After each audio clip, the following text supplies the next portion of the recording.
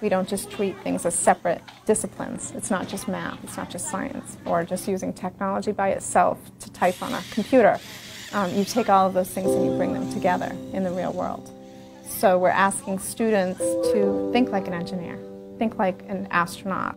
How are we going to make a sound or do something?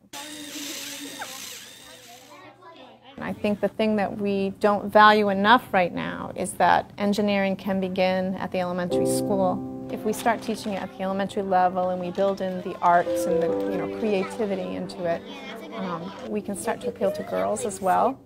If we can build in the right things in the right age, girls start to see themselves as engineers. Students are going to college and students are coming out of college, and we're not filling those high-end engineering positions because we're not preparing them to do those types of jobs. One of the big pushes, though, right now is the science standards that are coming out, and those take a very integrated approach with the science and the math and the engineering.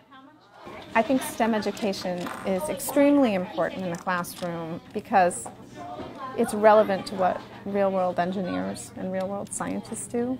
When I received the Presidential Award for Excellence in Science Teaching, it was kind of a surreal moment. I think, sometimes I think I teach a little too outside of the box, but I think the fact that it was a STEM lesson that I've submitted probably is relevant to what's going on right now. I studied in the Educational Technology program at Lesley University, and I teach here in Pelham Elementary School. I teach enrichment, and I help teachers integrate technology.